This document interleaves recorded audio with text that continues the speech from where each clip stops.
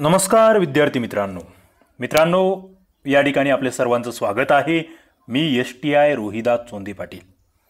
आपल्याला आज इतिहासातील एक महत्त्वाचा घटक बघायचा आहे। आता हा घटक कोणासाठी आहे तर UPSC MPSC कंबाईन सरळसेवा सगळे एग्जाम तुम्ही कोणती एग्जाम देत असाल त्या ठिकाणी जर इतिहास आधुनिक भारताचा इतिहास हा तुमच्या सिलेबसला घटक असेल आणि तो असतोच, तो सगळ्याच परीक्षांना आहे, त्या ठिकाणी नेमकं ब्रिटिशांची जी धोरणं आहेत ज्यामध्ये सामाजिक धोरणं आहेत, आर्थिक धोरणं आहेत, राजकीय धोरणं आहेत, या संदर्भात सातत्याने प्रश्न येतात। आपल्याला त्यावर या ठिकाणी आज चर्चा करायची आहे। बघा नेमके कोणकोणते टॉपिक या ठिकाणी आहेत की ज्याच्यावर पुन्हा पुन्हा प्रश्न आलेले आहेत, कशा स्वरूपाचे प्रश्न आहेत, त्यांचा अभ्यास कसा करायचा हे आपल्याला या ठिकाणी बघायचं आहे। एक खरं म्हणजे सुरुवात आपण सोप्याकडून कठीणाकडे करत असतो, परंतु या ठिकाणी थोडीशी सुरुवात मी या ठिकाणी थोडी कठीण मुद्द्याकडून करतो, ती म्हणजे इकॉनॉमिकल हिस्ट्री जी आहे याच्यावरील पुस्तकं तुम्हाला माहीत असली पाहिजे। त्याच्यावर कंबाईन 2018 मध्ये जी PSI STI ASO ची एग्जाम आहे त्या ठिकाणी प्रश्न विचारला गेलेला आहे। म्हणजे तुम्हाला असं विचारलं होतं की कोणती जोडी बरोबर आहे, त्यामध्ये 4 वेगवेगळे पुस्तकं दिले होते आणि मग त्यांच्यापैकी तुम्हाला योग्य पुस्तक निवडायचं होतं। तिथे जर तुम्ही बघितलं तर कोणकोणते लेखक आहे, कोणकोणते पुस्तकं आहेत ते एकदा लक्षात घ्या। बघा बागची हे का अर्थतज्ञ आहेत, बागची अमीय कुमार बागची यांचं पुस्तक विचारलेलं होतं आणि तेच बरोबर होतं उत्तर त्या ठिकाणी। Private investment in India. मित्रांनो काही मुद्दे असे आहेत जे याच्या आधी आयोगाने विचारले, ते आपल्याकडे नोटिंग असले पाहिजे। आता याचं तुम्हाला उत्तर लवकर सहसा आपले जे मराठीमधील पुस्तकं आहेत त्याच्यामध्ये लवकर भेटत नाही, प्रॉब्लेम येतात सगळे उत्तरं भेटायला, परंतु तुम्हाला माहीत असलं पाहिजे। बघा दुसरं यस गोपाल यांच्या संदर्भात सुद्धा जोडी होती। यस गोपाल यांचं जर बघितलं तुम्ही तर ब्रिटिश पॉलिसी इन इंडिया हे पुस्तक आहे। गोपाल यांचं तुम्ही ब्रिटिश पॉलिसी इन इंडिया हे पुस्तक तुम्हाला लक्षात ठेवावं लागेल। पुढे अनिल शील यांच्या संदर्भातला मुद्दा दिलेला होता। अनिल शील यांचं कोणतं पुस्तक आहे तर त्यांचं the emergency of Indian nationalism हे पुस्तक त्या ठिकाणी आहे।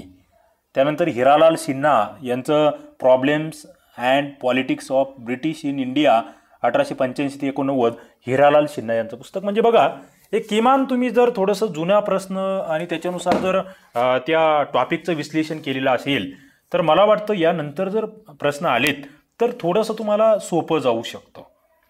त्याच्यानंतर तुम्हाला बघा जो काही दळणवळणाचा विकास आहे, आपण हे जे धोरणं बघतो याच्यामध्ये एक सामाजिक धोरण म्हणून आपण बघूया की दळणवळणाचा, रस्ते असेल, रेल्वे असेल, या वाहतुकीचा विकास सुद्धा ब्रिटिशांच्या काळात झाला। मग त्याचा अभ्यास कसा करायचा, त्यावर कशा स्वरूपाचे प्रश्न येतात तुम्ही जर बघितलं, एक एक्साइज 2017चा प्रश्न आहे। आता बघा या ठिकाणी वेगवेगळ्या एक्झामचे मुद्दाम मी तुम्हाला या ठिकाणी एक्झाम्पल्स देतो आहे, कारण की तुम्हाला हे असं नाही आहे की आज एक्साइजला आला आहे हा प्रश्न उद्या PSI ला येणार नाही किंवा राज्यसेवेला येणार नाही किंवा तलाठी पोलीस भरतीला येणार नाही, तो येऊ शकतो किंवा तशा स्वरूपाचे प्रश्न येऊ शकतात। म्हणून आपल्याला जुने जे प्रश्न आहेत त्याच्यानुसार पुढची स्ट्रॅटेजी आखावी लागते, त्याच्यानुसार या टॉपिकचा अभ्यास तुम्ही केला पाहिजे। तो टॉपिक अभ्यासताना तुमच्या समोर हे सगळं असलं पाहिजे, ओके, ते लक्षात घ्या। मग इथे काय प्रश्न आलेला आहे की हिंदुस्थानमध्ये दळणवळणाच्या विकासासाठी ब्रिटिश सरकारने रॉबर्टसन कमिटीद्वारे टिंब स्थापन केले। बघा रॉबर्टसन कमिटीवर प्रश्न आहे, नीट लक्षात घ्या। आता ही रॉबर्टसन कमिटी तुमची विसरायला नको कधीच। मग खाली ऑप्शन होते कृषी बोर्ड, दळणवळण बोर्ड, कामगार बोर्ड आणि रेल्वे बोर्ड। मित्रांनो रॉबर्टसन कमिटी जी आहे हिच्याद्वारे रेल्वे बोर्ड स्थापन केलेले आहे। कोणते बोर्ड? रेल्वे बोर्ड, हे लक्षात घ्या। रॉबर्टसन कमिटी रेल्वे बोर्डाची स्थापना आहे। म्हणजे रेल्वेच्या विकासासाठी रॉबर्टसन यांना ब्रिटनहून बोलावून घेतलं होतं। मग त्यांनी नेमकं काय शिफारशी केल्या, त्यांची जी कमिटी होती त्याच्यावरही उद्या तुम्हाला प्रश्न येऊ शकतो। त्यांचं म्हणणं होतं की रेल्वे व्यवस्था ही अत्यंत असमाधानकारक आहे, ओके, त्याच्यामध्ये बदल झाले पाहिजे। व्यापारी दृष्टिकोनातून लोहमार्ग तयार केले पाहिजे। इंग्रज धार्जिनं यांचं स्वरूप ते लक्षात येतं। त्यांनी रेल्वे बोर्ड स्थापन करावं ही शिफारस केली, त्याच्यानुसार आपण बघतो पुढे 1905ला रेल्वे बोर्डाची स्थापना झालेली आहे। पुढे मुंबई सरकारने लोहमार्गाची उभारणी आणि जमीन संपादनासाठी लेफ्टनंट प्रेस्कॉट यांच्या अध्यक्षतेखाली रेल्वे मंडळाची स्थापना केली, हेही आपल्याला माहीत असलं पाहिजे, ओके। म्हणजे तुमच्या लक्षात येत आहे की दळणवळणाचा विकास याच्या संदर्भात अभ्यास करताना तुम्हाला रेल्वे संदर्भात बरेचसे मुद्दे या ठिकाणी लक्षात घ्यावे लागणार आहेत. पुढेही त्यावर आपण आणखी बोलू, पण या ठिकाणी इतकं लक्षात घ्या. पुढे बघा, वर्तमानपत्र जे आहेत ही सुद्धा एक सामाजिक विकासाचा भाग आहे. जे काही आपल्या देशामध्ये विविध व्यक्तींनी वर्तमानपत्र सुरू केले, आता त्याच्यात मुद्दा असा आहे की काही वर्तमानपत्र भारतात सुरू झाले, काही बाहेरच्या देशातही सुरू झाले. तुम्ही जर PSI 2016चा एक प्रश्न बघितला तर तुमच्या लक्षात येईल की न्यू इंडिया, हे जे न्यू इंडिया वर्तमानपत्र आहे हे कुठल्या देशात सुरू झालं असा प्रश्न होता आणि त्याचं उत्तर त्या ठिकाणी आहे की इंग्लंड या देशात सुरू झालं. मित्रांनो, मग आता तुमच्या समोर ऑप्शन येतात, वृत्तपत्र आलं न्यू इंडिया, उत्तर आहे इंग्लंड. मग तुम्हाला कळायला पाहिजे अरे हे कोणी सुरू केलं, याच्याबद्दल इतर माहिती काय आहे ही तुम्हाला काढावी लागेल, त्याच्या संदर्भात अभ्यास करावा लागेल. ओके. त्याच्यानंतर पुढे जर तुम्ही बघितलं, कॉम्रेड सारखं वृत्तपत्र आहे जे मोहम्मद अली यांनी सुरू केलं होतं. बंदी जीवन सारखं वृत्तपत्र आहे जे सचिंद्रनाथ सन्याल यांनी सुरू केलं होतं. हे माहीत आहे का तुम्हाला? हे माहीत असलं पाहिजे. इंडियन सोशिओलॉजिस्ट आहे जे ब्रिटनमध्ये सुरू झालेलं वृत्तपत्र होतं. कोणी सुरू केलं? Indian sociologist. तर हे श्यामजी कृष्ण वर्मा यांनी सुरू केलेलं आहे, हे माहीत असलं पाहिजे. गदर कोणी सुरू केलं? आता हे गदरवर बघा बऱ्याच वेळेस प्रश्न आलेला आहे. गदर चळवळीवर आलेला आहे, गदर वृत्तपत्रावर आलेला आहे. गदर म्हटलं की तुम्हाला कोण आठवलं पाहिजे? सनी देओल? नाही. गदर म्हटलं की तुम्हाला लाला हरदयाळ आठवले पाहिजेत, ज्यांनी सॅन फ्रान्सिस्को या ठिकाणी गदर हे वृत्तपत्र सुरू केलं होतं. गदर म्हणजे काय मित्रांनो? तुम्ही क्रमिक पुस्तक वाचलं असेल. गदर चळवळ, त्या गदरचा अर्थ दिला आहे, मला खाली सांगा कमेंट बॉक्समध्ये. पुढे तलवार हे वृत्तपत्र आहे. तलवार जे की बर्लिनला सुरू केलं होतं. बर्लिन कोणत्या देशात आहे मित्रांनो? बर्लिन. तुम्हाला माहीत आहे का? माहीत असलं पाहिजे. हे तलवार वृत्तपत्र जे बर्लिनला सुरू झालं, वीरेंद्रनाथ चट्टोपाध्याय यांनी सुरू केलं वृत्तपत्र आहे. फ्री हिंदुस्तान जे तारकानाथ दास यांनी सुरू केलं वृत्तपत्र आहे. असे अनेक वृत्तपत्राविषयीच्या बाबी आहे. इतर अनेक वृत्तपत्र आहे. भारतातील पहिली कोणती, महाराष्ट्रातील पहिली कोणती माहीत आहे का? असेल तर सांगा. भारतातले पहिले वृत्तपत्र कोणी सुरू केले, कधी केले, कोणत्या भाषेत सुरू केले, त्याचे नाव काय, नक्कीच मला कमेंट बॉक्समध्ये तुम्ही सांगा. महाराष्ट्रातील पहिले वृत्तपत्र कोणते, पहिले साप्ताहिक कोणते, माहीत असलंच पाहिजे तुम्हाला. कोणी सुरू केले, वृत्तपत्राचे जनक कोण आहे महाराष्ट्राच्या, हे तुम्हाला माहीत असलं पाहिजे. या सगळ्या गोष्टी चर्चा करतोय मित्रांनो. मुद्दा मी सगळ्याच प्रश्नांची उत्तर सांगणार नाहीये, थोडंफार तुम्हाला वाचावं लागणार आहे. ओके. याच्यावर आपण घेतलंय, याच्यावरचे आपले लेक्चर झालेले आहेत. आपलं आता फक्त काय चालू आहे, स्ट्रॅटेजी लेक्चर चालू आहेत हे, की त्या टॉपिकचा अभ्यास कसा करायचा, नेमका तुमच्या माइंड समोर काय असलं पाहिजे. असं समजा की हे तुम्ही एखाद्या ठिकाणी क्लासेस लावलेले आहेत आणि त्या ठिकाणी लेक्चर चालू आहेत. आपलं हे चाललं कोणासाठी आहे? ज्यांचे क्लास नाही आहे, जे ग्रामीण भागामध्ये आहेत, ज्यांना सेल्फ स्टडी करायचा आहे, स्वतःमध्ये जिद्द आहे, पेटलेले आहेत, मी करून दाखवेल, अशांसाठी हे माझं चाललं आहे सगळं. आणि ते तुम्हाला पटतंही आहे. तुमचा जो प्रतिसाद आहे तो मला या ठिकाणी दिसतो आहे. तुम्ही कमेंट्स बॉक्समध्ये जे काही माझ्याबद्दल प्रेम व्यक्त करतात त्यातून सुद्धा मी भारावून जातो आहे आणि मला प्रेरणा भेटते आहे. तर आपल्याला हे बघायचं आहे कसा अभ्यास करायचा. पुढे काय, पुढे या आता सामाजिक सुधारणांसंदर्भात आणखी एक प्रश्न असाही आला होता STI 2016ला की पहिली विजेवर चालणारी ट्रामवर प्रश्न आलेला आहे की पहिली विजेवर चालणारी ट्राम ही मुंबई महानगरपालिका मुख्यालयापासून कुठपर्यंत गेली होती. तर क्रॉफर्ट मार्केट ते मुंबई महानगरपालिका पहिली ट्राम माहीत असली पाहिजे. त्याच्यानंतर पुढचा मुद्दा येतो तो म्हणजे ब्रिटिशांनी केलेल्या कायदेशीर सुधारणा. काय कायदेशीर सुधारणा कोणत्या केल्या ब्रिटिशांनी, मग त्याच्यावर विविध कायदे आहेत, ते कायदे कधीचे आहेत या संदर्भातला प्रश्न तुम्हाला विचारला गेला आहे. मग त्यामध्ये CRPC ॲक्ट विचारला गेला आहे. मग त्याच्यामधले कलम कोणते, किती आहेत, किमान किती आहेत एवढं माहीत असलं पाहिजे. कधीचा कायदा हे तर माहीत असलं पाहिजे. 1873चा CRPC ॲक्ट आहे. IPC कधीचा आहे. आता CRPCचा लॉंग फॉर्म तुम्हाला सांगता येतो का, बघूया आपण. PSIचे विद्यार्थी असतील ते सांगू शकतील. IPCचा लॉंग फॉर्म सांगा. IPC कधीचा आहे हे तुम्हाला माहीत असलं पाहिजे. 1860चा IPC आहे. ओके. त्याच्यानंतर राणीच्या जाहीरनाम्यावर सुद्धा प्रश्न आहे की राणीचा जाहीरनामा कधीचा आहे. मित्रांनो 1858चा आहे. यासाठी कोणता दरबार भरला होता, कधी घोषित झाला जाहीरनामा, कोण होता तेव्हाचा, तो व्हाईसरॉय, आपण ज्याला गव्हर्नर जनरलचं व्हाईसरॉयमध्ये कन्व्हर्ट केलं होतं, हे सगळं तुम्हाला माहीत असलं पाहिजे. पुढे व्हर्नॅक्युलर प्रेस ॲक्टवर सुद्धा प्रश्न आहे, जो की वृत्तपत्र स्वातंत्र्यावर बंदी घालणारा कायदा होता 1878चा. कोणी केला आहे तो? लिस्टनने केलेला आहे. तो पुढे बंद कोणी केला हे तुम्हाला माहीत असलं पाहिजे. हे सगळे मुद्दे आपल्याला अभ्यास करताना आपल्या समोर असले पाहिजे की अरे मला या ठिकाणी वृत्तपत्रांचा अभ्यास करायचा आहे, मला कायद्यांचा अभ्यास करायचा आहे. हे सगळे ब्रिटिशांच्या धोरणांवरील हे सगळे प्रश्न आहेत, ते तुम्हाला करावे लागतील. पुढे आता विविध विचारवंत आहेत, ज्यामध्ये मुख्यतः ब्रिटिश विचारवंत. मित्रांनो, ब्रिटिश विचारवंत जे आहेत त्यांचाही तुम्हाला अभ्यास करून ठेवावा लागेल. म्हणजे ब्रिटिश विचारवंत कोणी काय कार्य केलं, यामध्ये 2016चे PSIचा प्रश्न आहे की खालीलपैकी विचारवंतांचे सामाजिक योगदान सांगा. मग त्यामध्ये विल्यम वेडरबर्न असेल, ॲलन ह्यूम असेल, मॅक्स म्युलर असेल, कोलब्रुक असेल, यांच्या संदर्भातले जोडे विचारले गेले आहेत. ओके, हे तुम्हाला माहीत असलं पाहिजे, त्यावर तुम्ही अभ्यास केला पाहिजे. पुढे विविध लेखकांवर आपण बघितलं वरती, जसे लेखक तुम्हाला विचारले इकॉनॉमिक्स संदर्भात, तसंच the economic history of India हे पुस्तक कोणाचं आहे, या प्रसिद्ध ग्रंथाचा लेखक कोण, हा ESO 2015चा प्रश्न आहे. काय, the economic history of India कोणाचा ग्रंथ आहे, तर RC दत्त यांचा ग्रंथ आहे, the economic history of India. मग मित्रांनो, आपल्याला लगेच दादाभाई नौरोजी यांचा ग्रंथ आठवला पाहिजे, कारण की त्यांनी याच्या संदर्भात काम केलेलं आहे. The poverty and British rule in India, हा दादाभाईंचा ग्रंथ तुम्हाला तोंडपाठच असला पाहिजे. तुमच्या लक्षात येत असेल नेमका अभ्यासामध्ये मुद्दे कसे एकमेकाशी निगडीत आहेत. ओके, पुढे आपण या धोरणांमध्ये बघितलं तर दुष्काळासंदर्भातलं धोरण काय होतं ब्रिटिशांचं. वारंवार आपल्याकडे दुष्काळ पडायचे, त्या काळात अनेक जनता मरायची, रस्त्यावर यायची. मग ब्रिटिशांनी काय केलं, ब्रिटिशांनी आयोग स्थापन केले. मग त्या आयोगांवर सातत्याने प्रश्न आहेत की आयोगांचा क्रम लिहा, कोणता आयोग कधी स्थापन झाला, त्या आयोगाचा अध्यक्ष कोण होता, कोणाच्या काळात तो स्थापन झाला, हे तुम्हाला बघावं लागेल. म्हणजे तुम्ही जर बघितलं STI 2014चा प्रश्न आहे, मी ज्या STIमध्ये स्वतः पास झालो त्यावेळेस प्रश्न विचारला होता आम्हाला की खालील दुष्काळ आयोगांची त्यांच्या नियुक्ती वर्षानुसार क्रमानुक्रमे किंवा कालानुक्रमे रचना करा आणि योग्य पर्याय निवडा. मित्रांनो, त्या ठिकाणी मग ते पर्याय होते, त्यामध्ये जर बघितलं तर वेगवेगळे आयोग दिले होते. मॅकडोनेल आयोग असेल, लायल आयोग, कॅम्पबेल आयोग आणि स्ट्रॅची आयोग, हे 4 आयोग विचारलेले आहे. आता हे दुष्काळासंदर्भातले आयोग, याच्यातलं तुम्हाला माहीत असलं पाहिजे. हा जो कॅम्पबेल आयोग आहे, तुम्ही थोडंसं नोटिंग करत चाला मित्रांनो, वही पेन तुमच्याजवळ असू द्या, वरती शीर्षक देत चाला. आपलं जे शीर्षक आहे ब्रिटिशांची धोरणं, सामाजिक आर्थिक ही जी धोरणं आहेत ती शीर्षक देऊन खाली नोटिंग करा की मी कोणकोणते मुद्दे चर्चेला घेतले, त्याच्यातलं प्रश्नांचं स्वरूप कसं होतं.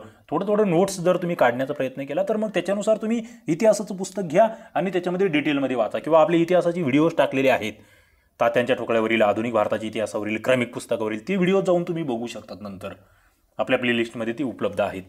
बघा, कॅम्पबेल आयोग जो 1866-67चा आहे तो तुम्हाला माहीत असला पाहिजे. दुसरा स्ट्रॅची आयोग आहे मित्रांनो, हा स्ट्रॅची आयोग अनेक वेळेस विचारला गेला आहे, जो 1878-80 दरम्यानचा आहे, लिटनच्या काळातला. त्याच्यानंतर लायल आयोग जो 1897चा आहे, आणि नंतर मॅकडोनाल्ड आयोग जो 1899-19 याच्यामध्ये जो कर्झनने स्थापन केला, मॅकडोनाल्ड आयोग. हे सगळे आयोग त्यांनी मग गरिबांसाठी काय काय त्या ठिकाणी थोडंफार काही तरतुदी केल्या आहेत, त्याच्या संदर्भातल्या चौकशा केल्या आहेत. ते बरेच मुद्दे तुम्हाला डिटेलमध्ये बघायचे आहेत, तर हे लक्षात राहू द्या. पुढे ब्रिटिशांच्याच याच्यातलं म्हणजे ब्रिटिशच एक व्यक्ती आहे ॲडम स्मिथ, याने ब्रिटिशांवर कशी टीका केली त्या संदर्भातला एक प्रश्नसुद्धा आलेला आहे ESO 2014ला.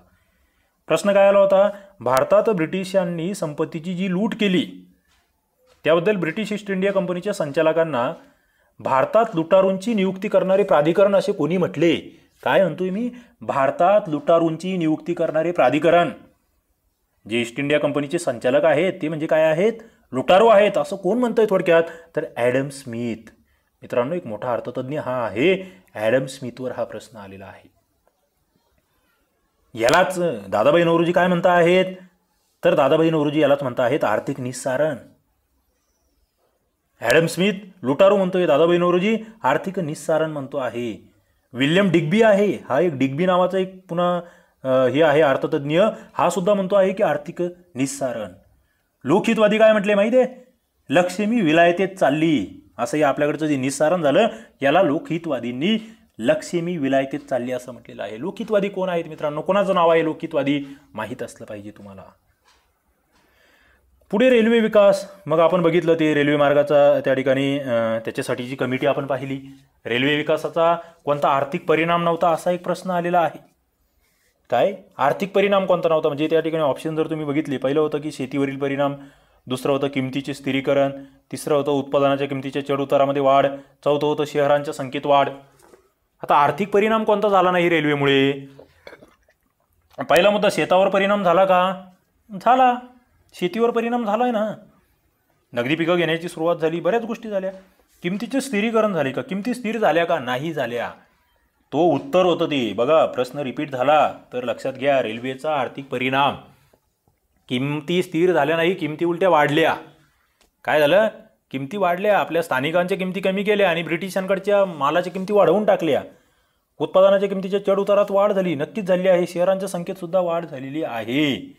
ओके, तर तो मुद्दा लक्षात घ्या. रेल्वेमुळे महाराष्ट्रातील कापूस उद्योग, त्याच्यातही क्रांती घडून आली, कापड गिरण्या सुरू झाल्या, हे माहीत असलं पाहिजे आपल्याला. कारण की रेल्वे काय झाली, शेती जवळून गेलेली आहे. खेड्याकडचे फुलशेती असेल, फळबागा असेल, मशरूम, तुतीची शेती असेल, यांचा विकास झाला. एका ठिकाणचा माल दुसऱ्या ठिकाणी जाऊ लागला, त्याच्यामुळे किमतीचे चढ उतार होऊ लागली. तिथलचे जवळपासचे जे शहरं होते त्यांची संख्या वाढू लागली. हे रेल्वेचे चांगले परिणाम आहेत, हे आपल्याला लक्षात घ्यावं लागेल. पुढे बघा, ताग उद्योगावर सुद्धा प्रश्न तुम्हाला विचारला गेला आहे की भारतात ब्रिटिशांनी ताग उद्योग का सुरू केला? का सुरू केला मित्रांनो? काही आहे का तुमच्याकडे लॉजिक? बघा, खाली मी तुम्हाला 4 ऑप्शन देतो. का सुरू केलाय ताग उद्योग? ISO 2014ला प्रश्न आला होता यावर. त्यांना ताग उद्योगाबद्दल आकर्षण होते, पहिला ऑप्शन. बघा, हसण्यागत घेऊ नका, म्हणजे हसू येतं परंतु तेच रडवतं नंतर.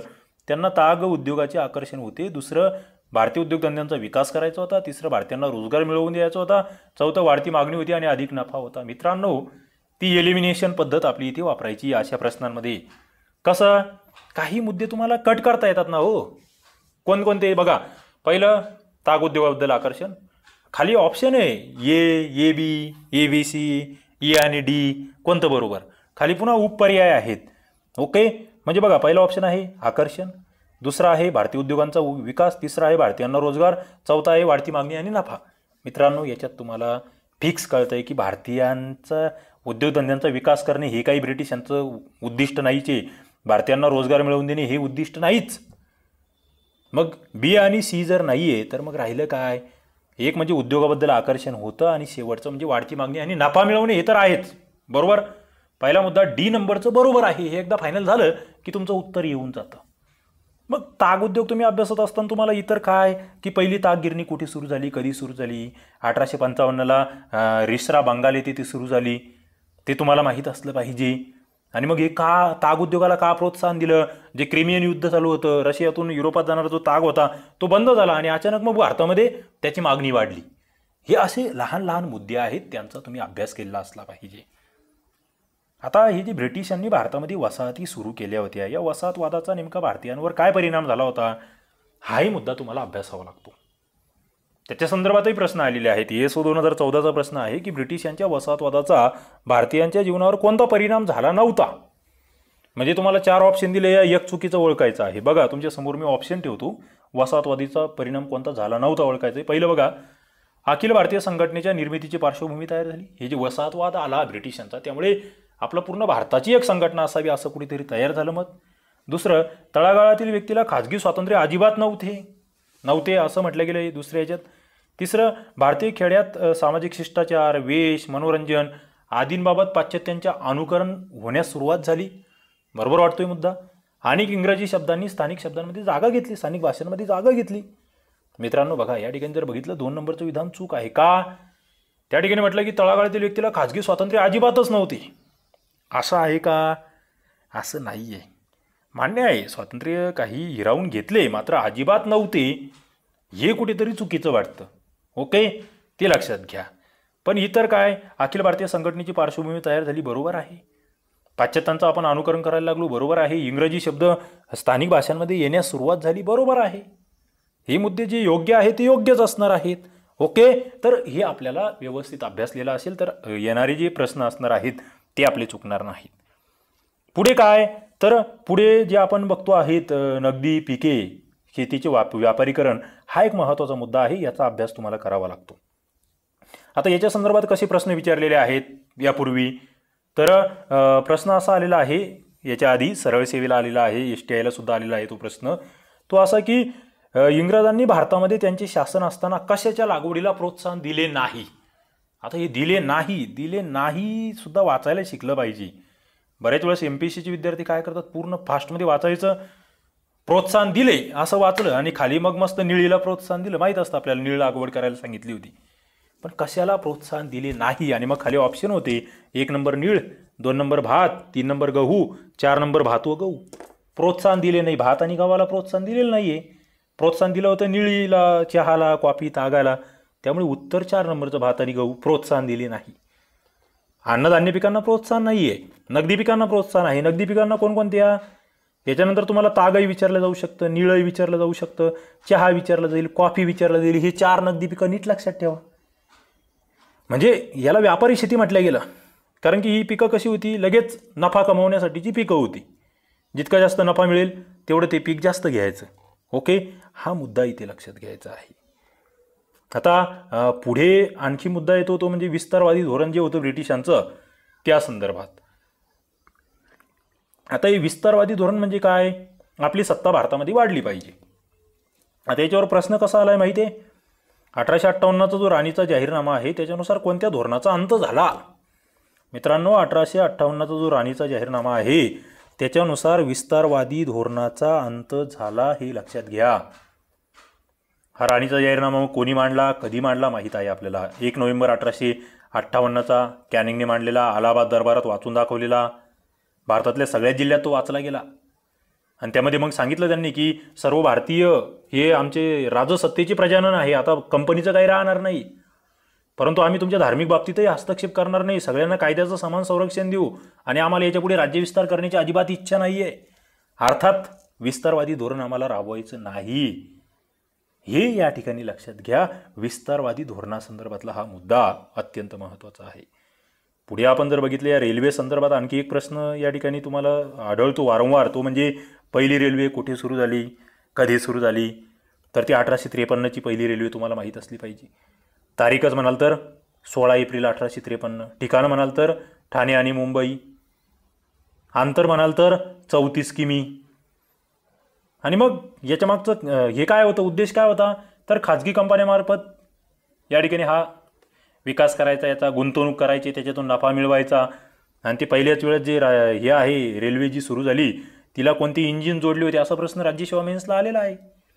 सुलतान शिंदे आणि साहेब असे ते 3 इंजिन होते, 14 डबे होते, 400 निमंत्रित होते. त्यामधला पहिला भारतीय व्यक्ती कोण, महाराष्ट्रीयन कोण, हेही प्रश्न आहेत, ते तुम्हाला माहीत असले पाहिजे. अशा पद्धतीने रेल्वे विकासासंदर्भात तुम्हाला प्रश्न विचारले गेलेले आहेत. पुढे आता याच्यामध्ये अनौद्योगिकीकरणावर सुद्धा प्रश्न आहे. त्या ठिकाणी विचारलं गेलं आहे की अनौद्योगिकीकरण म्हणजे नेमकं काय? PSI 2011ला हा प्रश्न आला होता आणि त्या ठिकाणी मग उत्तर त्याचं जर बघितलं तर औद्योगिक उत्पादन कमी होणे. काय? औद्योगिक उत्पादन कमी होणे, याला आपण अनौद्योगिकीकरण असं म्हटलेलं आहे. अनौद्योगिकीकरण. ओके. आता हे इथे जर तुम्ही बघितलं, हे जे नगदी पिकं आहे किंवा व्यापारी शेती आहे यावर आणखी प्रश्न आलेले आहेत, तेही तुम्हाला माहीत असले पाहिजे. इथे PSI 11लाच या शेतीच्या व्यापारीकरणासंदर्भात एक प्रश्न होता की ब्रिटिशांच्या आर्थिक धोरणामुळे शेतीचे व्यापारीकरण झाले. मग हे शेतीचे व्यापारीकरण म्हणजे नेमकं काय याची व्याख्या विचारली गेली. त्यामध्ये विविध ऑप्शन होते. मग कृषी क्षेत्रात नवीन शोध लागले, मालकी हक्क जमीनदाराकडे गेले, जमिनीचे क्षेत्रफळ वाढले, अधिकाधिक नफा मिळेल असे उत्पादन घेणं सुरू झाले. सरळ आहे मित्रांनो, काय? अधिकाधिक नफा मिळेल असे उत्पादनं सुरू झाले. मग त्यामध्ये कॉफी, चहा, नीळ, कापूस, ताग हे उत्पादनं आपण बघतो आहोत. ते आपल्याला या ठिकाणी बघावे लागतात शेतीच्या व्यापारीकरणामध्ये.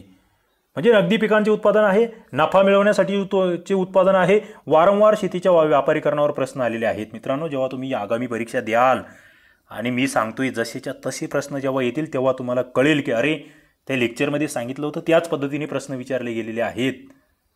ओके, ते लक्षात घ्या.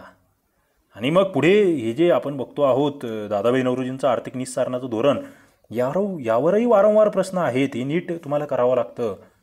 भारताच्या दारिद्र्याच्या मुळाशी ब्रिटिशांचे आर्थिक धोरण जबाबदार आहे असं कोण म्हटलं? असे म्हणणारे पहिले भारतीय विचारवंत कोण? दादाभाई नौरोजी. प्रश्न आलेला आहे. काय? भारताच्या दारिद्र्याच्या मुळाशी ब्रिटिशांचे आर्थिक धोरण जबाबदार आहे, दादाभाई नौरोजी म्हणता आहेत. त्यांचा ग्रंथ, त्यांनी दरडोई उत्पन्न तेव्हाचं 20 रुपये दाखवलं होतं, हे लक्षात घ्या. भारताची आर्थिक पाहणी त्यांनी त्या ठिकाणी फॅसेट समिती नेमली होती, त्यासमोर यांनी साक्ष दिलेली आहेत.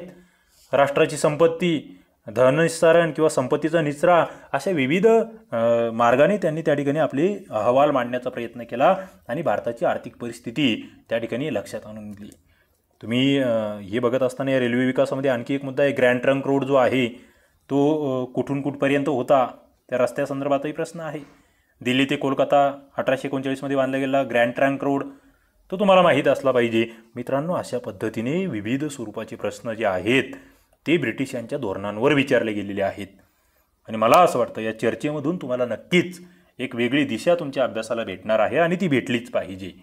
नेमका इतिहासाचा अभ्यास करतो आहे म्हणजे आम्ही काय करतोय, कशा पद्धतीने आम्ही त्या मुद्द्यांवर विचार केला पाहिजे, ही प्रत्येक टॉपिकचं तुम्हाला असं थोडंसं नोट्स काढता आल्या पाहिजे. वरवरचे मुद्दे तुम्हाला माहीत असले पाहिजे. मग मध्ये डीपमध्ये जाऊन तुम्ही वाचा. त्याचं तुम्ही डीपमध्ये जाऊन तुम्हाला त्या ठिकाणी वाचायचंच आहे, त्याच्या नोट्स काढायचे आहेत. मात्र परीक्षेला काय येतं आहे, परीक्षेभिमुख काय आहे, ती चर्चा आपण या ठिकाणी अशाच पद्धतीने पुढे करत राहणार आहोत.